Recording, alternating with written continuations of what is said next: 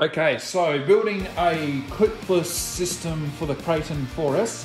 My first idea was I wanted to make like a hood, like comes up like this, and then it just sits there. But then I'd have to modify the front heavily. What I've thought of doing is I just want to have a system similar to the X-Max, where the front comes in, clips in, and then like a locking mechanism down the back, which I think will seem the least intrusive. I'm going to use the holes, the original holes here, to mount my thing, so then I don't have to drill any new holes into this nice body.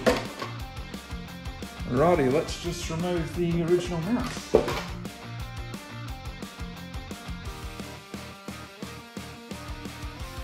So this is my final print for the front, PLA 20% infill. Let's put it on.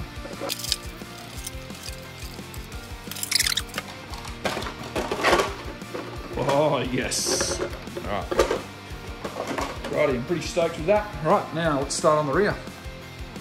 So for the back, I'm just going to have a similar mounting system here, like 2 pillars up here and then like a base plate through with a hole in it, and then like a cam locking system. So you just stick it through here and lock it. So I'm gonna have to drill like a hole in the middle here somewhere, but I'm still gonna use these 2 holes as a mounting plate. So one part for the actual Kraton itself, one part for the shell, and like a pin that goes through so you can twist and lock it. This is the design, so that'll come back and the shell will be here, and then the pins will come through there and hold it in, and this will act like a cam and locking system. So let's print it and then install it. It takes so long sometimes. Okay, so this is the part that's going on the chassis on the rear. Okay, so this is the bit that's going to go on the shell on the rear. Alright, now we need to drill a hole in the rear. Righty, put a hole in there. Not the best, but dude, these pins suck.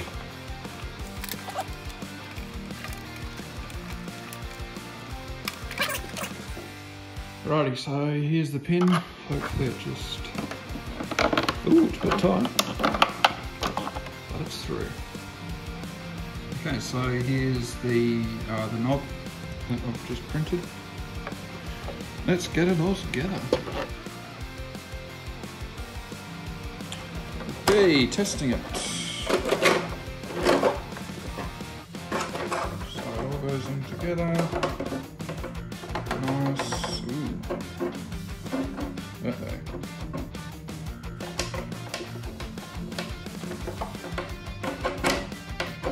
Okay, the rear spins a bit too much. I'm gonna have to fix that. Okay, so when it locks, it slides in here. So I'm just gonna make another 3D print, another one of these parts here. This one that connects it to the shell, and just put some pins hanging down so it locks it in place. Let's take out these goddamn pins, man. I hate taking these out. Dude, these pins absolutely suck getting out. I tried with my hands, but I just went and got the pliers. I was like, nah, screw it. It's pretty hard, far out. Okay, cool. This is the new 3D printed one. Got some knobbly bits in there probably should have made them a bit bigger, but yeah, I've printed it, so I'm going to use it. This is just from all the sports. I had to print it like this because the last one I printed like this because this at the bottom was completely flat.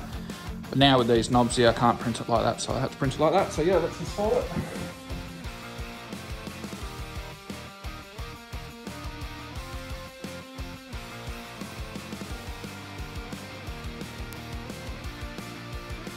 So I've got 2 drill holes in here. Use those bolts there to put them in position. I don't have to tap anything, I just got to drill through because it goes all the way through, and at the back there's like a thread in like that. So that's all sweet. So I've just... I'm pretty happy with the height of that. I Like, I don't think it needs to come up or down. Yeah, I'm pretty happy with that. Just looking at that. I suppose that could come up a bit.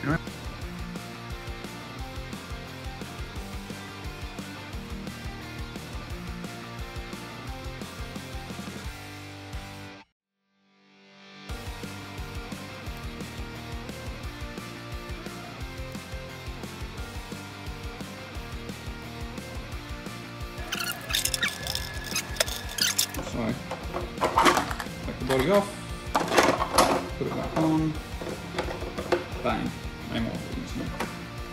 Now it's got a battery in it at the moment. If you try to lift it with the body, like the front clips out, and that's because the whole shell's coming in. It's probably, you know, you could probably, the easiest way to combat that, I think, is like just printing like a part that comes in through here to stiffen it up. But yeah, I'm pretty happy with that. So yeah, let's take it for a rip and see how she goes. All right.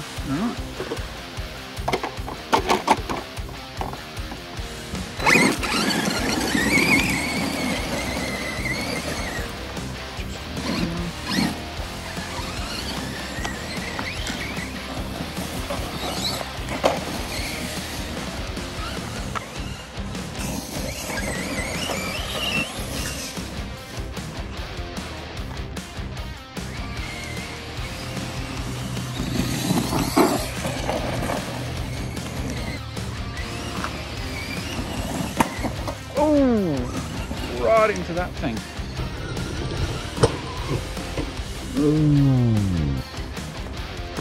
I reckon that broke it. Okay, so there's a bit of, oh no.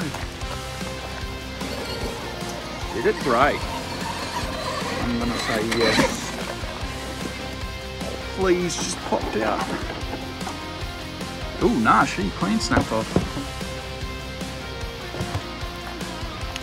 So that's it. Oh, it broke there as well. So after getting home and removing that part out of here in the front, yeah, I think I've figured out what the problem is. It's not necessarily the design. I printed this part like this and this part like this, like under the bottom you can see that white is where the raft was holding it. So yeah, with 3D printing, it like prints a layer, then comes up and prints another layer, and there's always, because it's not, that isn't continuous, it's like split and it's layered on top of each other, so it doesn't, so yeah, sometimes the plastic struggles sticking to itself, and that's what I think has happened here. So yeah, this is the new design. The only thing I've really done is put, the only thing I've done at all is put these radiuses in so it doesn't crack from there, and then I'm also going to print it from a different orientation. So yeah, this is how I printed the new one. Yep, so this one will be a little bit stronger than the last one, and hopefully it lasts a lot longer than the last one did. All right, let's install this. Very good.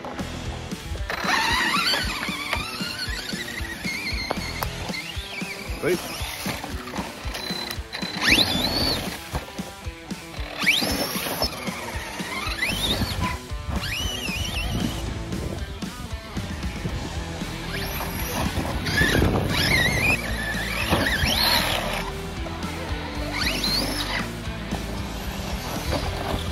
Ooh, I'll tell you what. Oh, that, there's no way it survived that. What the hell?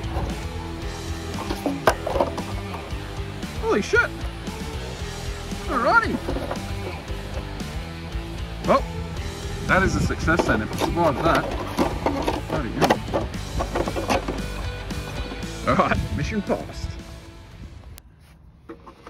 Okay, so after taking this out, all